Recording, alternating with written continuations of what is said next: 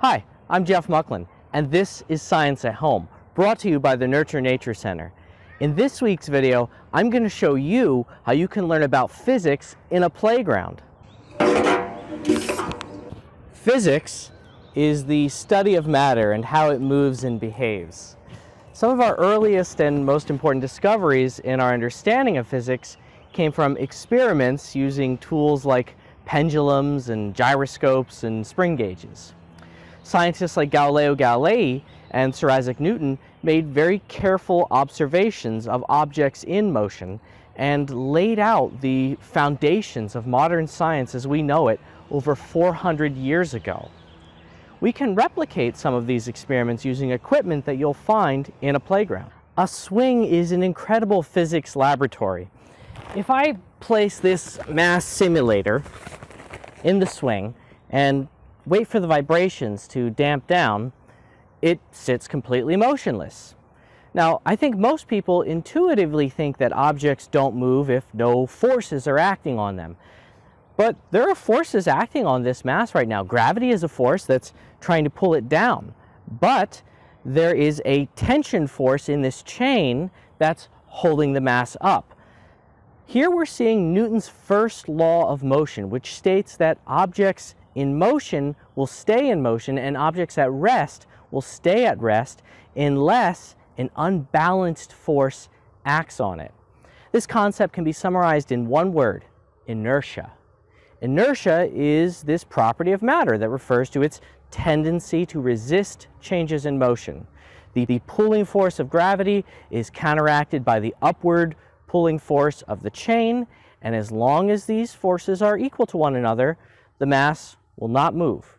At this point, the whole system is in equilibrium, meaning that all the forces that are acting on it are balanced. So let's introduce an unbalanced force.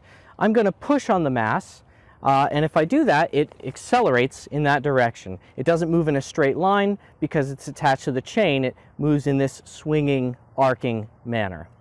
Now, if I push on it harder, it accelerates faster.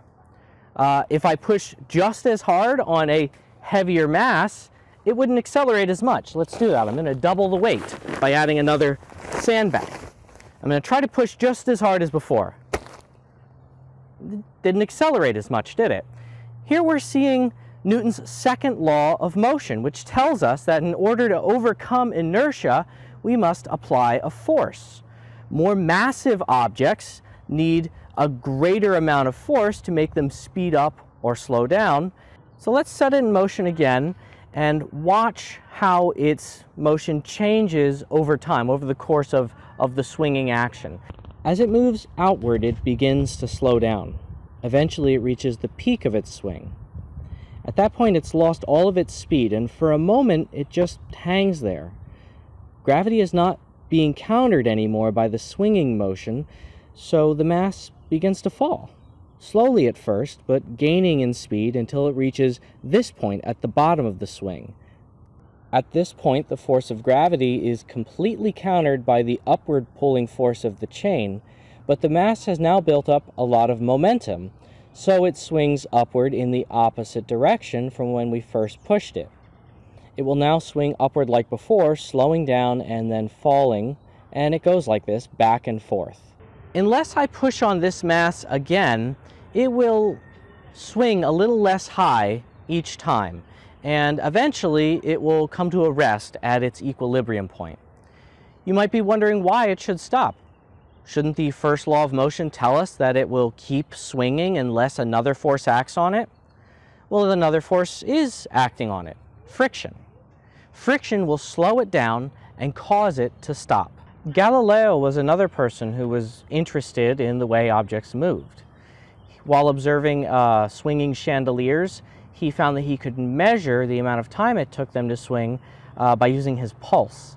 He found that the weight of a chandelier did not affect the amount of time that it took to swing. What he did observe was that the length of the rope that the chandelier was hanging from was an important factor in swing time. Longer ropes lead to longer swing times. Somewhat surprisingly, he observed that the height of a swing did not affect the swing time. A chandelier swinging this much takes just as much time to complete one swing as a chandelier swinging this much. This turned out to be an incredibly important observation because it eventually led to the development of pendulum clocks that could accurately keep time. A seesaw is an excellent example of a lever, which is a kind of simple machine.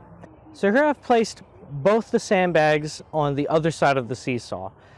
They each weigh 30 pounds, so that means there's 60 pounds of force on that side of the seesaw.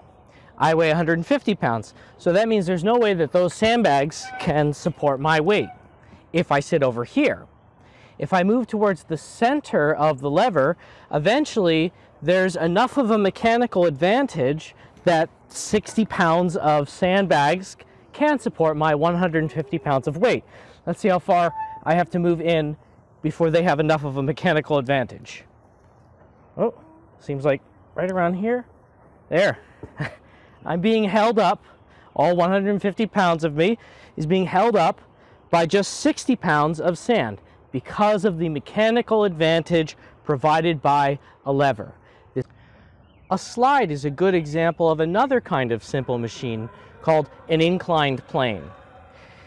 If I take this pail full of rocks and I lift it using this spring gauge, I can see that it takes about 5 pounds of force to lift it up against the force of gravity. So from this position with the pail on the slide, I can see that it only takes 3 pounds of force to hold the pail up against the force of gravity. And if I start pulling it, I can move it upwards against the force of gravity, but I'm only exerting 4.5 pounds of force on a pail of rocks that weighs 5 pounds. Although I'm pulling with less force, I'm pulling these rocks a longer distance. This slide is about 4 feet high. This slide is about 6 feet long. So I'm pulling the rocks a further distance, but I don't have to pull as hard in the process. It's providing a mechanical advantage. If we go down the slide, it slows us down in a couple different ways. First, by going down a slide, we fall a greater distance. But there's also quite a bit of friction between us and the slide, which slows us down even more. But I'm going to see if I can change the amount of friction that I feel on this big slide behind me by going down the slide on a couple different materials. I have a rubber mat, which I think will increase the friction I have with the slide and slow me down a lot. Blanket, a moving blanket, and some cardboard. Going down the slide in just my regular clothes. 3 seconds. Okay, going down the slide with a rubber mat, starting now.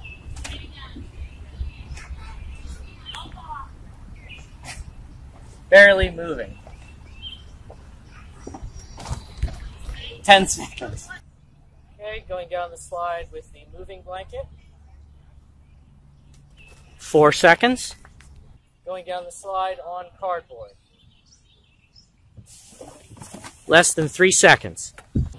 Over here on the zip line, we can use the wheel and axle to reduce our friction as much as possible. But even here there is some friction, and not just in the wheel and axle. As I move quickly through the atmosphere, the air itself becomes a source of friction. At high speeds, like for a car on a highway, this is a large source of friction. For a human walking or even running, it's not a very large force, but I can increase it with this. This is a runner's speed chute, and like a parachute, it expands in the air and it provides a large area for the air to push on, and it should slow me down through friction with the atmosphere. Air itself is a source of friction. For a fun at-home activity, download the linked PDF and try some of the experiments listed. Make sure to write down your results and see if you can rediscover the laws of motion. Clever men and women use the laws of physics to make our lives better. Accurate clocks, more fuel-efficient vehicles that are aerodynamic, bridges that are stronger and use less material are just a few examples of how helpful our knowledge of physics has been.